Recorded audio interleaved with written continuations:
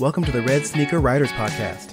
News, interviews, and writing tips for people who are serious about having a writing career and want some practical knowledge to help them achieve it. Your host is the nationally best-selling author of more than 50 books, William Bernhardt. Hello, Red Sneaker Writers. Well, 2021 just keeps getting more and more interesting, doesn't it? As I'm recording this, of course, we're just a few days past January 6th, when the world saw an invasion of the U.S. Capitol building. I keep thinking of that Asian proverb. I think it's a blessing, actually. May you live in interesting times. Well, these times are getting a little too interesting and maybe even a little scary. But remember, Red Sneaker Writers, books provide solace and inspiration. Books are where people turn not only just to escape, but also when they're seeking comfort and wisdom. That's why we write these things, and that's why you need to keep writing. My interview guest of honor for this podcast is Liz Berry. Liz has been on the podcast before, and I couldn't wait to get her back. She, of course, is the publisher of 1001 Dark Nights and the Blue Box Press. She is a marketing expert and, of course, is also married to the last podcast guest, Steve Berry.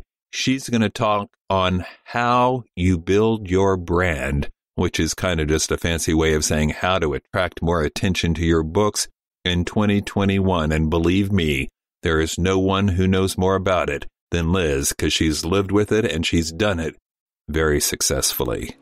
But first, the news.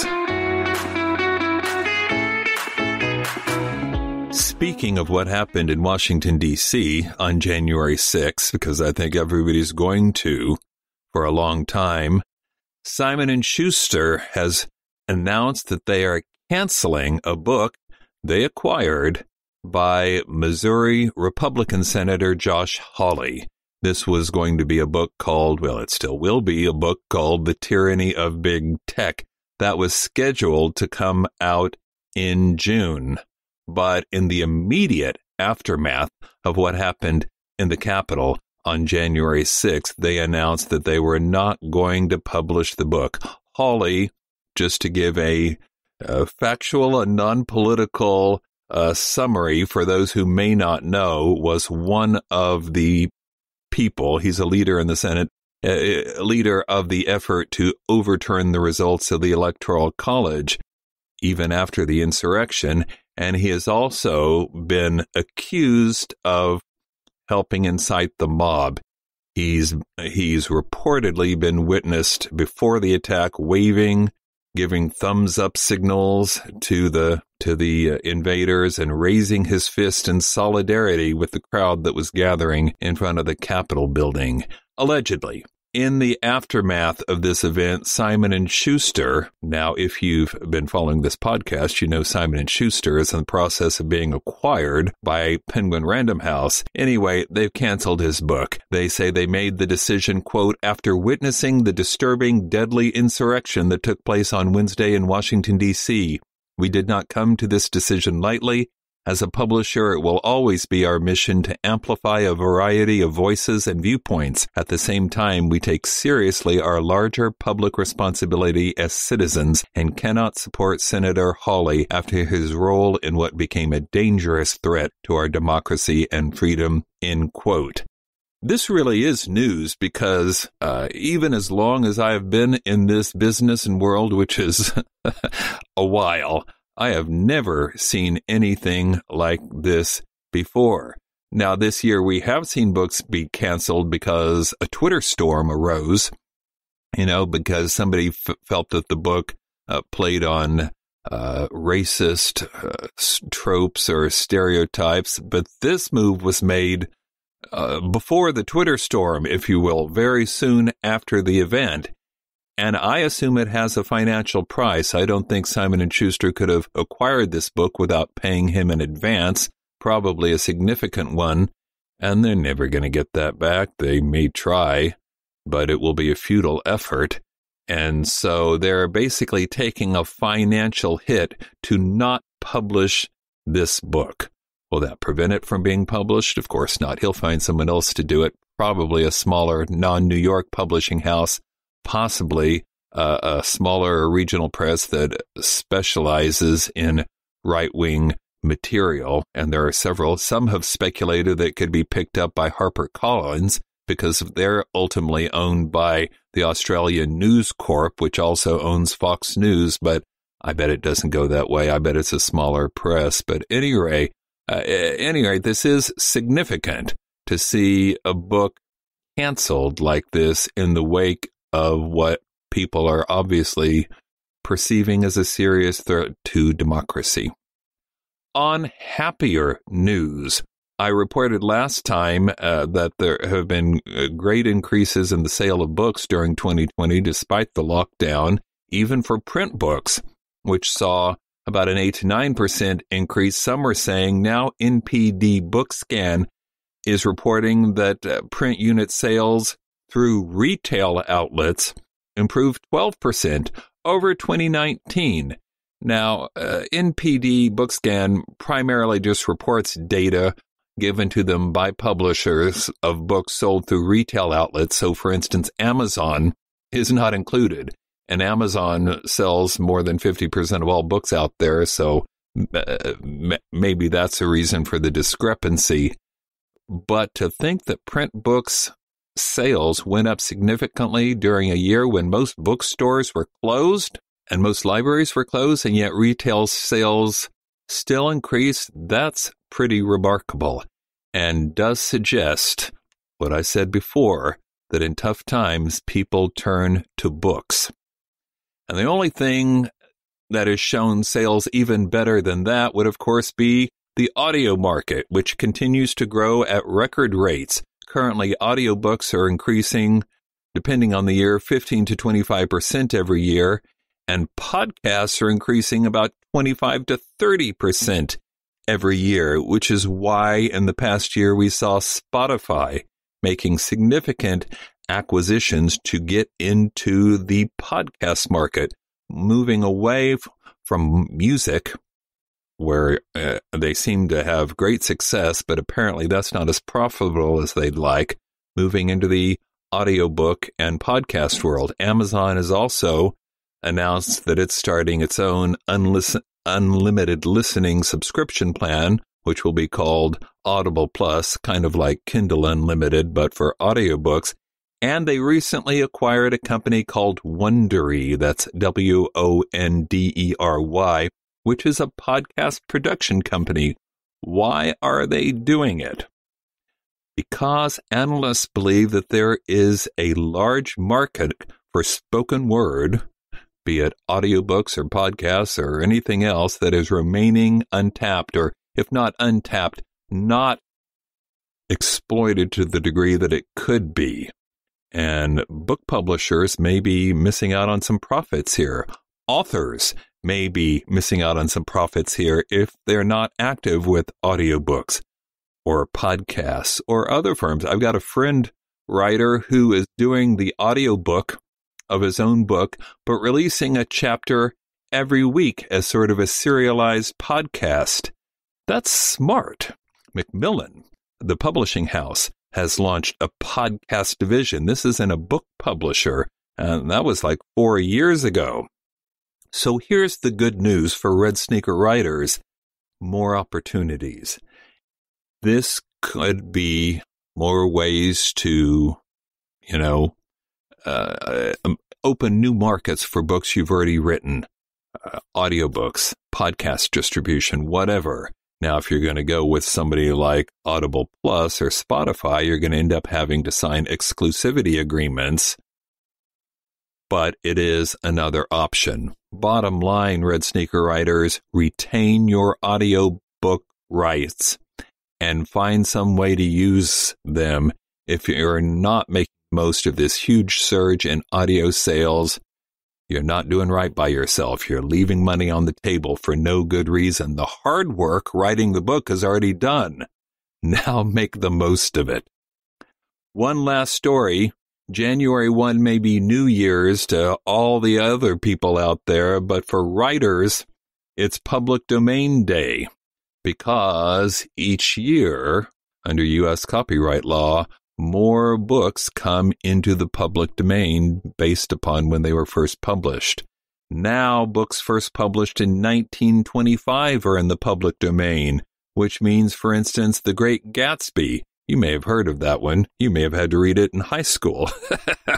And it's actually a great book. It's now in the public domain, which means you can quote from it all you want. Ditto for Virginia Woolf's Mrs. Dalloway, which is also a fine, fine book, and a lot of other modernist classics, early Ernest Hemingway, Theodore Dreiser's American Tragedy, some of the early Agatha Christie, and many more. Often at retreats or WriterCon, people ask me, what can I do? Can I mention a title? Of course you can. Can I quote from a book? Can I quote a song lyric? Usually, the rule of thumb is that a few words, or in the case of a song, a line, that's okay. Of course, what's a line? Is that a sentence? Is that a musical phrase? Nobody's really quite sure. But if you go too far, you're going to be expected to pay licensing fees unless it's in the public domain. Many years ago, I was doing a book called Extreme Justice for Random House, now Penguin Random House, the Ballantine Division, and I found this lyric from a Mary Chapin Carpenter song. It was just perfect. It was the most lovely poetic expression of what the book was all about in my heart. So I put that, in the front of the manuscript just to see what would happen. And my editor didn't say anything. And then, like a couple months before the book was actually published, I got a call from somebody in the accounting division who said, Bill, I just wanted to tell you, we checked it out and there's no problem with using that Carpenter quote. It's going to cost $800, but we'll just deduct that from your royalties. And I said, I think I've found something better. Never mind that. And then I replaced the song lyric with a quote from an old dead guy. Not that I'm a cheapskate or anything, but sometimes, Red Sneaker writers, you just gotta be smart.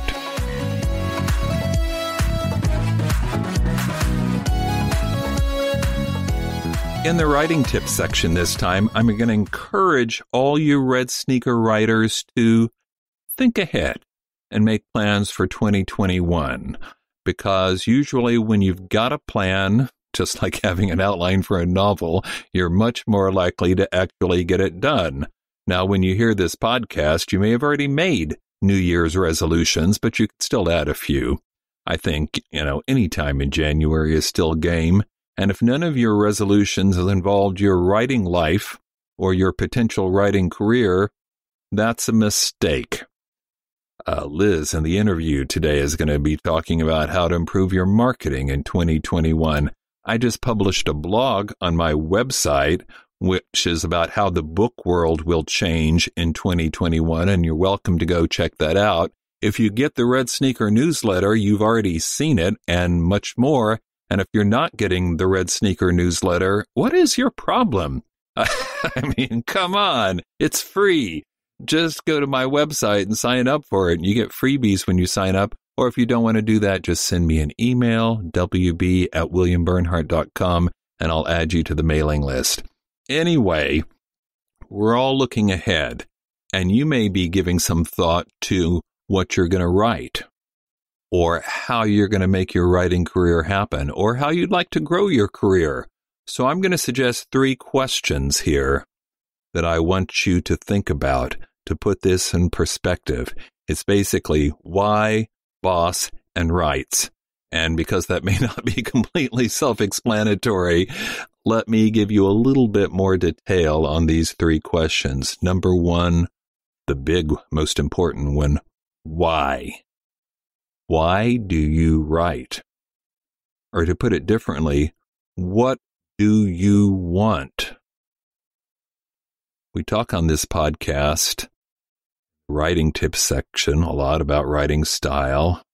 And in the news section, we talk about publishing itself and the business and the money aspect, what's selling and what's not. What's driving you to do one of the most difficult things a person could possibly do, try and write a book?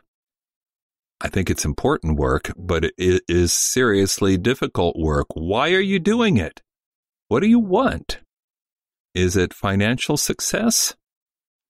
Because, and I'm not trying to be a downer, but there are a lot easier ways of making money out there. I'm not going to name names, but you know there are. You know it. There's a handful of people who seriously break out and make major league money, but that is relatively rare. And again, not trying to discourage you from trying at all, just saying, be realistic. And of course, if that is what's driving you, then that dictates what kind of book you should be writing. Is it popularity you're looking for, personal or for your work? If that's the way, then you need to be in the world of popular fiction. On the other hand, I think some people are looking for the sense of being literary. They want to have literary or critical or academic success, the feeling that they've written something of merit, something that will be praised in the New York Times book review. You need to figure out why you're writing. What is it you want? And then pick your project accordingly. It's pointless to pick one project, finish it, and then later complain because, it didn't turn out the way you wanted. If you're writing a literary novel, I don't think it's legit afterwards to complain, well, sales weren't as good as I wanted them to. You didn't write the right book for that. Similarly, if you write popular fiction, I don't think there's any point a year later in complaining, well, I didn't get the critical reviews I wanted. You weren't pandering to those people. You weren't writing their kind of book. Figure out what you want. That is the threshold question, not only for writing success, but for your personal happiness, for achieving what it is you want to achieve. Okay, I've made my point. Question number 2, boss. Do you want a boss? Can you stand to have a boss? Or do you want to do your own thing? This, of course, leads to the next question. After you've decided what you're going to write, how's it going to be published? Are you going to go the traditional publishing route, which has some advantages and disadvantages? Are you going to go with a large publisher or a smaller or regional one? Or are you going to try and have an indie success? Publish it yourself or with a small consortium of other writers? What do you want? And do you want to have a boss? Because just to make it clear, even though all you've done is license your publishing rights, if you give those rights to a publisher, you've got a boss, somebody who is going to ultimately make the threshold decisions about cover, editing, title, how the book is marketed, and a million other things. Whereas if you go the indie route, you can make all those decisions yourself, whether you want to or not. I mean, I'll be honest, I can live with a boss. I don't really like having a boss. I practiced as a lawyer in a big law firm for more than a decade and actually had one of the best bosses ever. But I'd still rather make my own decisions and set my own schedule and pick my projects for myself. Similarly, all those books that I did for Random House, came with the caveat that I was writing what they wanted to publish. Do you want to have a boss, or do you want to be in charge? And then the third threshold question, rights. Are you willing to give away your publishing rights, the right to publish your work? You've spent a long time writing it. Now what? Just to be clear, if you license it to, say, a big house, you've given them the right to publish it, and you may not, probably won't ever get it back. Most contracts do not have term clauses, although I advocate it, but that's difficult to get, especially when you're working with a big publishing house. They've got a lot of power and money, and you've got zero clout. You just want to be published. You're probably not going to get that. Is the book going to go out of print? No, never, because ebooks don't go out of print. even print books don't go out of print now. They just get set up in print on demand, or outfits. So are you willing to give away your rights? Don't do it unless you're getting something in return, especially in the publishing world we have today, where everything is changing with the speed of sound. I've said before, it's like the wild, wild west out there because everything changes every day. Ebook rights used to be worth nothing. Now they're the big deal. Audiobooks used to be a tiny niche market. Now they're a big deal.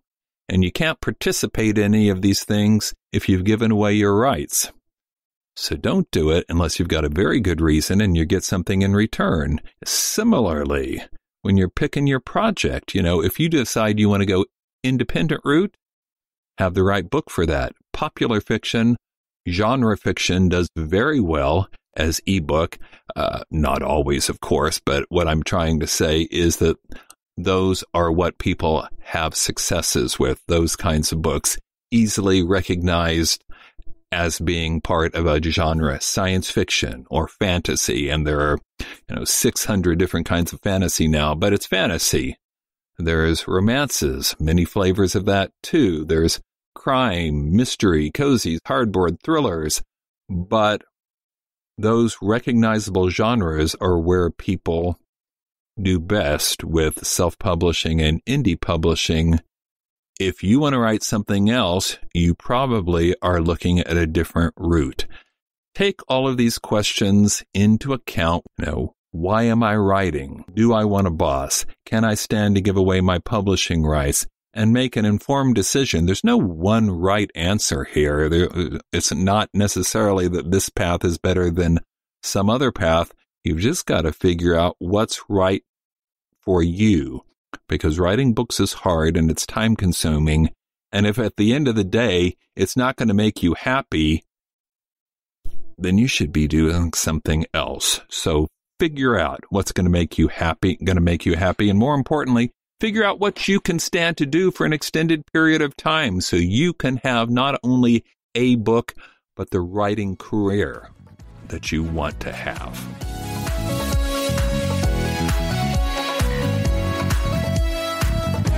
My guest this time is Liz Berry, publisher extraordinaire, publisher of 1001 Dark Nights, which are racking up major sales.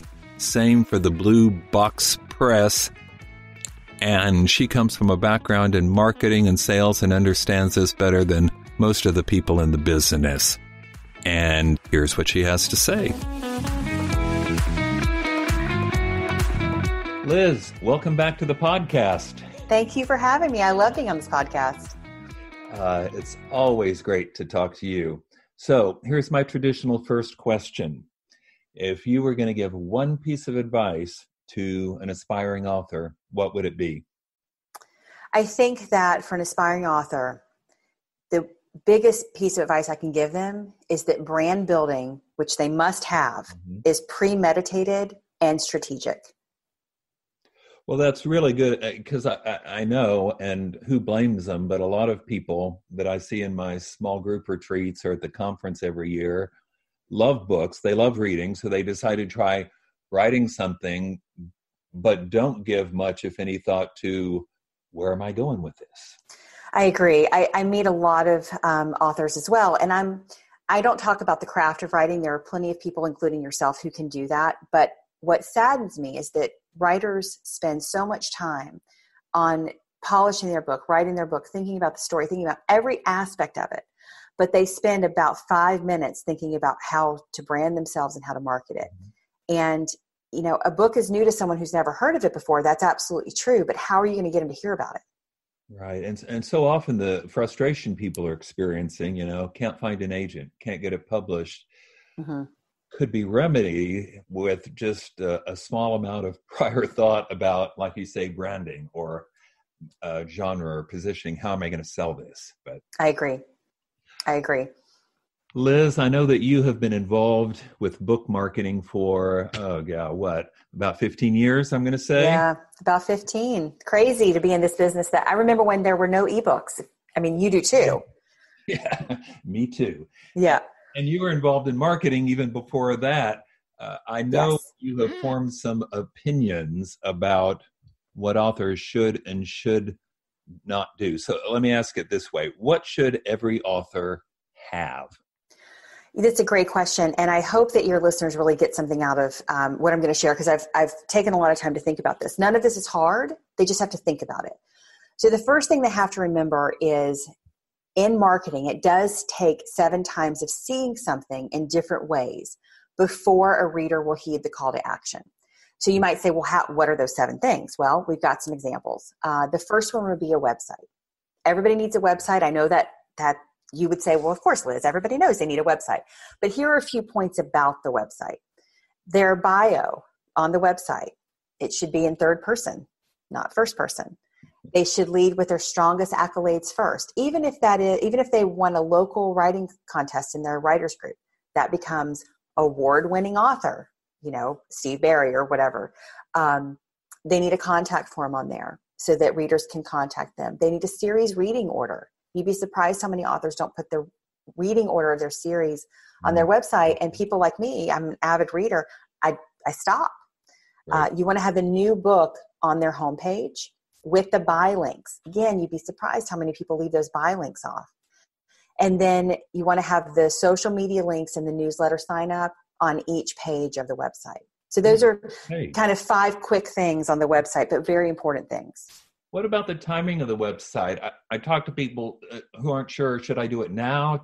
Should I wait till I actually have a book to sell? What do you think? I would do it now. And that brings up the couple things we talked about there, newsletter and social media. I would start the newsletter now. It should be interesting. It should have exclusive content. Remember, a newsletter is about more than just selling a book. It's about connecting. It's the whole point of a newsletter. Even if your authors are only doing it 3 times a year, 4 times a year, that's okay. Start building it now. Same thing with social media. If they're going to do one thing in social media, they don't have to do it all, but everyone should have a Facebook fan page, which is not a personal page. Right. And that Facebook fan page should be the name of the author, not the series, not the book, because series change sometimes. So it needs to be the author's name is branded. Social media can be overwhelming. Right. I would suggest just picking Facebook unless you're really into another platform. And you want to use the 80-20 rule. So 80% of your posts and things like that are about not selling the book. They're about you, about interesting things maybe from the book, about interesting things that you're into, but not selling the book. And about 10 to 20% of your posts can be about selling the book or promoting the book. And all 3 of those things, the website, the newsletter, and the Facebook fan page, should all be branded the same. Font is important. Everything is important to that branding. Mm-hmm. That was one of the hardest things for me. I've got all of the Facebook and newsletters, obviously. And whenever I start in a newsletter writing about, me, last month, Laura and I went on a cruise, and I just think, who cares? This is not. But your readers care, Bill. That's what they want. And if you had a picture of you and Laura, that's even better. Right. Readers love that. I am such a fangirl. And when I get my author newsletters, I cherish them from the authors who are going to share things with me about themselves, maybe their research process. Maybe they went on a cruise and there's a picture of them. That's what I love as a reader. Right. Hard lesson for me to learn, though. Okay, what are the other things an author should have? Okay, so definitely they're going to need a Goodreads page. Really? Yeah, so you want to have a Goodreads profile. Make sure that bio is legit. It's up to date. Make sure you've kind of claimed all your books there. You're also going to want to have your Amazon page where your bio is there and it's correct and it's current and that you've claimed all your books. The same exact thing with BookBub. BookBub has become a big, big way for readers to find authors and for them to find new books. And as of right now, this could change. But as of right now, if you have a BookBub page presence and you have followers, when you have a new release come out, BookBub will send an email to those followers on your release day for free. Right. Big deal. There are some BookBub promotions that you're not even eligible for until you have, say, 1,000 followers or something. Exactly. So build it early. more examples of those 7 times. Like we said, the Goodreads. Goodreads also does free promotions. You can purchase ads, but they do free promotions as well. We talked about that BookBub, a free email that they send on release day. Blogs, reaching out to blogs and giving them a value-added and a mutually beneficial idea that works for them and that works for you. Not a generic letter to a blogger. That those generic letters are not very nice, but a sincere email to them that you follow the blog, you see what the blogger is into. May you suggest XYZ. That's really cool. Your social media, your newsletter, events, swag, the Big Thrill or Book and Main, some other publications per genre that are out there. Those are all examples of those 7 times of someone seeing you and your book. 7 times before someone will be tempted to buy. Is that what you're saying? It's a marketing rule. I mean, it's 7 times seeing something before the reader or the user will possibly heed the call to action. So there's a lot of indirect marketing with this. Right. Just because you advertise with a Facebook ad, let's say, and people aren't clicking on there to buy your book, does not mean that the Facebook ad was a disaster. It means that you're just marketing to them and layering up those 7 times to where finally, when maybe they see a Goodreads ad or they get that BookBub mailer, that is the time that they purchase. It all is important. I'm not sure I'd thought about it like that, but that makes a lot of sense. I know many times I'll have read about a book, or for that matter, a television show or a movie, and first time think, yeah, but if it keeps coming up in what I'm reading, eventually I think, well, I'll check that out. Yeah, I mean, there's a reason that Coca-Cola and McDonald's and Disney World and places like that still advertise. Mm-hmm. Advertising is necessary, and that indirect marketing for when it's time for you to make the buying decision. You've got those layers of marketing that have built in your brain subconsciously. It's important. Mm-hmm.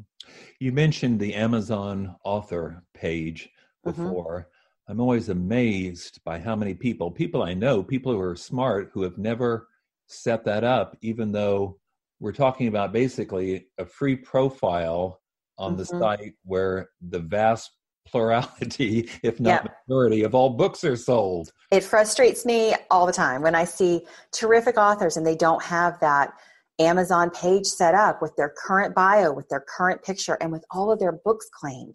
Amazon sends out free mailers to your followers. It's for free. It's amazing that they do that. Let them help you. Now, would you list, and here I'm really just thinking about, people like me who've been doing this for 30 years and have all kinds of books. Mm-hmm. Would you say list them all, or just list the ones that are in a series or in a particular genre? Bill, I would claim every book that you have been a part of. I think that you don't want to underestimate what your reader is looking for. I know you've done books on writing. Well, what's to say that someone who's read 20 of your books doesn't want to say, you know what, I'm thinking about writing a book. Who should I go to for advice on writing? Oh my gosh, Bill Bernhardt has a book on writing. You just never know. So I would claim them all. I like that way of thinking. You mentioned Facebook. If you can only do one social media, and heaven knows nobody can do them all today, but why is Facebook numero uno for you? There have been several studies done, including a study that the International Thriller Writers did with the Codex Group, which is the kind of premier book researching company. And we paid quite a bit of money with ITW. My other hat is I work with the International Thriller Writers. So we paid quite a bit of money to the Codex Group to do a study on discoverability. How are readers finding authors? How are readers finding new books? And of all the social media, Facebook was so far above the rest, it's comical. On the romance side of it, my company has also done a research study, and the same thing. Of all the social media, Facebook is far and above. That's the place where readers are. So if you're going to have a presence, that's where you want to do it. The other thing about Facebook is you can't advertise there, and you can't discount the impact that Facebook advertising can do. Mm-hmm. And you can target it as well. You can pick the demographics you want to reach up to, and in some ways you can control it even better than Amazon advertising, don't you think? Absolutely. Yeah. And Facebook reps are willing to get on the phone with you and talk with you and help you through it. Our Facebook rep is terrific. So yeah, they're great. But even if you don't have a rep, Facebook kind of leads you through that demographic in a little bit easier way than the Amazon advertising does with their metadata. Right. They both work. I'm not one's not better than the other, but if you're not used to doing any type of advertising, Facebook certainly leads you through it a little bit easier. No, I think I would agree with that. Okay, have we gotten through your list of? Yeah, we got through my list. I didn't want to cut you off. Yeah. Let me tell you one more thing. Let me tell you the key elements to the brand of a book, because I think that your listeners might like this as well. There are a few key elements that they need to remember: title, cover, cover copy, tagline, and price. That's what they need to be focused on. And I'm not going to let you off that easy. You mentioned price. What's the right price? Since my husband is published by a wonderful New York publisher who has priced him quite aggressively, I want to say that if you're not Steve Berry, because but no, all joking aside. Or to put it differently, if you're not with a traditional publisher, because we all know that they're pricing their ebooks way higher than everybody else. They are. Absolutely. And you're saying, be doing? Yeah, you're saying it much better than I'm saying it. If you're not with a New York house who controls the pricing of the books, if you have any say in the pricing of your books, the sweet spot for a novella is going to be that $2.99, $3.99 price point. And for a novel, it's going to be that $3.99, $4.99, $5.99 price point. Maybe up to $7.99. What I would really encourage your listeners to do is study their genre and see what their peers are pricing at and what the word count is for what they're pricing. Fantasy is going to be a 200,000 word book, whereas romance might be an 80,000 word book, whereas thriller might be a 110,000 word book. Price matters, and seeing what your peers are pricing at really matters. If you're a new author, unless you're with a New York house, I would be very hesitant to price over about $5.99 on a full novel. Right, if that, because your goal is yeah. Get readers. Yeah, I would be much more comfortable at that $4.99 or even $3.99 price point, depending on word count, page length. The thing that surprised me most is, if I remember right, you said for a novella, which I'm guessing is maybe 20,000 words. Am I right? Yeah, maybe 20 to 40,000. The reason I say $2.99, Bill, is because of the way the retailers pay out. If you're under $2.99, you're not going to get that 70% payout. Right. It's going to be like, I think it's 35%, which really is tough to swallow. So my advice would be write the book a little bit longer. If you're hovering around that 20,000, get it up to 25, 30, 35 and charge the $2.99. If it's going to be much less, then go ahead and make it be less, 8 to 10 to 12,000 words. Call it a short story and charge 99 cents. Do you call the novellas? If I went to the sales page for a Yes, we do. Dark Nights book, would it say novella? They do. They all say novella. So and they're all $2.99. Some people want something shorter. They do. Now, some of my writers write a little bit longer. As my friend Lexi Blake says, she can't say hello in less than 10,000 words. So all of the writers that write for us, they understand that we're going to price the book at $2.99. We tell them we don't care how long it is, but just know that this is where we're pricing the book. So we've got word counts anywhere from 22,000 words all the way up to, God bless them, 70,000 words, which is certainly not a novella, but it's a little weird with our structure. And I would not suggest that your listeners look at our word count as a whole and base word count on that. Novella length is somewhere between 20 to 40,000 words, I think. Maybe 20 to 35,000. If you're paranormal, it's going to be a little bit longer. You also mentioned covers. And for that matter, earlier you mentioned the Codex groups. You may or may not be aware of the study that recently came out from them on covers. Where the Codex group basically said, one, the most successful covers out there are coming from Amazon Publishing, not self-publishing, but their own publishing brand. And two, the most important thing on the cover was not the art, but the words, the lettering, how the words were presented. That very important. Really? That's very. It's a multi-dimensional attack on the brain. Okay, because your brain sees the cover all at once, and you're taking it all in. You're taking in the title, the artwork, the font, the way the letters are arranged, you're taking it all in at one time. So you can kind of see it in layers to some respect, right? So the first layer could be the author name of the title, but it's also maybe the second layer is the font, the way the words are positioned, or you can flip them. It depends on what side of the brain a person is. But then the artwork backs that up. If you stop longer than 2 seconds and look, then you're going to see the artwork. So that's important too. It's just kind of a layered approach. And then after that, if you're interested enough, you might look at either the tagline or you'll start to read the cover copy. So, and then your last deciding factor is going to be that price. Right. All of that is leaning you towards purchasing. And then you see it's a $25.99 ebook. You're probably not going to click. Mm-hmm. Yeah. You know, Liz, I know what's going to happen when this interview goes out. I'm going to get all this mail because everybody's going to want to hire you to be the book marketing expert. Unfortunately, I just don't hire out. I love to do this. I love writers. It's such a passion of mine, but I'll make you a deal. If you get all those questions and requests, I'll be happy to come back on and we'll do another session. How's that? That's a deal. Okay. I can't believe you've only got like 6 jobs now. Why don't you want another one? Because it's you. I would do anything for you, Bill. You know that. So no, I don't hire out. It's my passion. I think one of the reasons I was put on this earth was to help lift writers up. And I like to do that. You're doing a great job of it. Liz, thanks for being on the podcast. Thanks so much. Thanks again, Liz, for that terrific interview. Let me remind everyone, please, if you like this podcast, leave a good rating, leave a good review wherever you get podcasts, Apple or Google or wherever it is. Those reviews really do make this podcast more searchable, more findable, so that other aspiring writers, like perhaps you, can listen to the podcast and benefit from what we're doing here.